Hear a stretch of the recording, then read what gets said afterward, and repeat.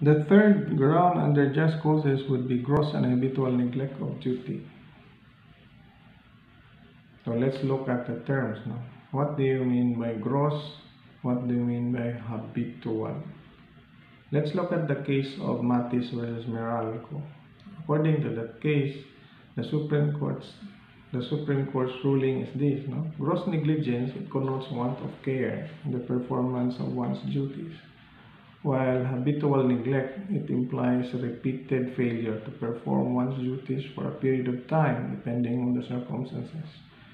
Now, if you look at this paragraph, you have to remember that these two elements must be present. The act must be considered gross negligence at the same time it is habitually committed. Because the absence of one will not be a ground for termination.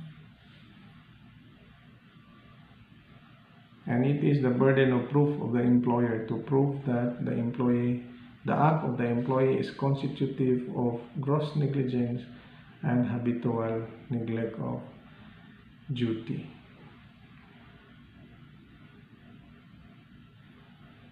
As law student, you are familiar of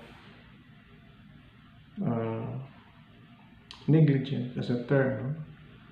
So we even know what are the degree of diligence required. So if you don't comply those diligence required, then you are presumed negligent by law.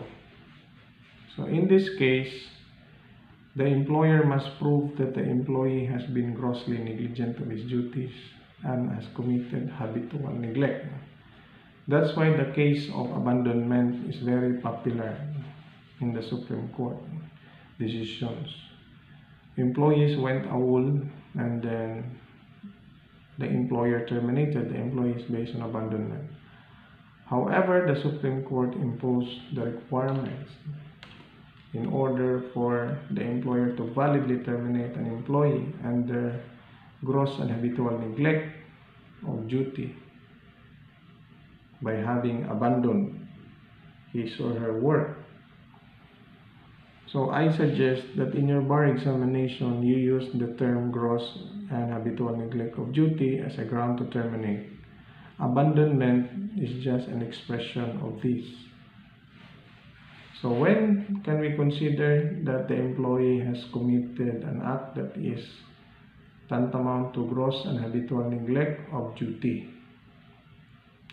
So for instance, when the employee has gone AWOL or abandoned the work, the employee or the employer must prove that the employee's failure to report to work was without a valid or justifiable reason.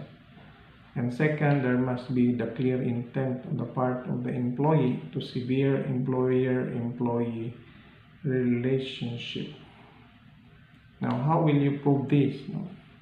Using substantial evidence, we have to rely on the notice. So the employer must send notice to the employee through registered mail or private courier or other method using social media or electronic mail. It must be proven that the employee has received the notice to explain why the employee abandoned the work, and the first notice should contain not only an explanation but also return to work order. If there is no answer by the employee, then a second notice will come out and be sent to the employee, informing the latter that his or her employment has been terminated. With those documents, we can prove that there is already a clear intent on the part of the employee to sever employer-employee relationship. Another example of severance, a clear intent on the part of the employee to sever employer-employee relationship, is finding another job. If the employee has been employed with another company, there is a clear intent that the employee is not anymore returning to work. So all the employer must do is to prove using substantial evidence. There is even a case of Air Transport Corporation versus Ihandra, May 20, 2004, when the Supreme Court ruled that the employer in case of abandonment should have reported the abandonment, the act of abandonment, to the nearest regional office of the Department of Labor and Employment. However, it is not, I think, very important that we notify. What is important is we can prove that there is this clear intent to sever employer-employer relationship. This kind of requirement only shows good faith on the part of the employee. But of course, it can be added in order to build up the case of the validity of termination. However, there is another exception when it comes to the requirement of the two elements of gross neglect and habitual neglect. If the employee has caused damage on the part of the employer, in the case of LBC versus Mateo, June 9, 2009, where the employee has been so grossly negligent despite the warning by the employee, the motorcycle used by the company motorcycle used by the employee was stolen. So there was the termination of employee because of gross neglect. It happened only once. However, the Supreme Court considered it as a ground to terminate because the employee was grossly negligent and there was serious damage or prejudice on the part of the employee.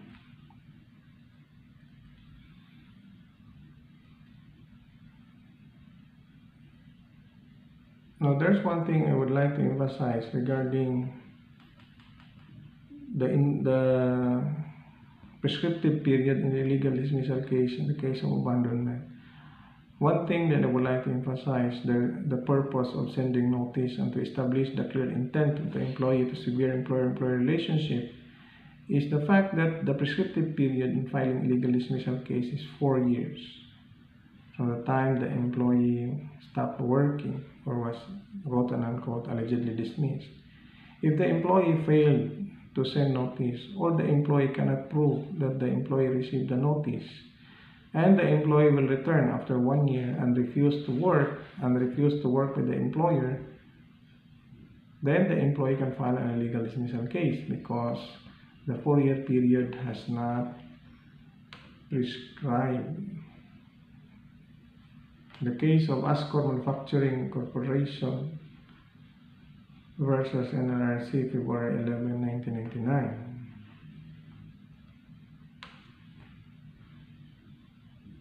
So always remember that the prescriptive period must come into play in abandonment. So if there is a difficult question in bar examination in gross and habitual neglect, would be abandonment and the application of the prescriptive period. So even if the employee will return after 3 years, the employer cannot refuse employment provided that the employer wasn't able to prove by substantial evidence that it sent notice to the employee, the notice to explain and the notice to terminate.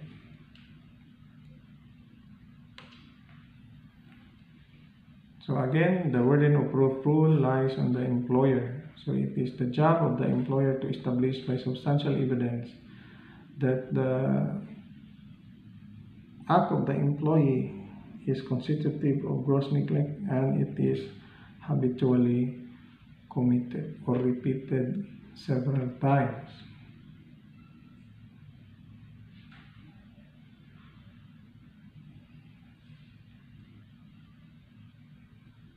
So the case of LBC would be an exception to the rule that the two elements must go together.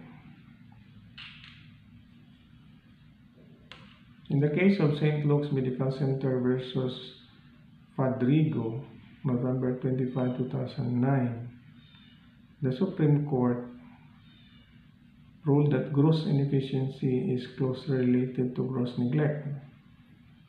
because it both involved specific acts or omission on the part of the employee resulting in damage to the employer or to his business. So therefore, it will justify dismissal. If the employee is grossly inefficient, there's also the element of habituality here, because you cannot just say that the employee is grossly inefficient in just one occasion.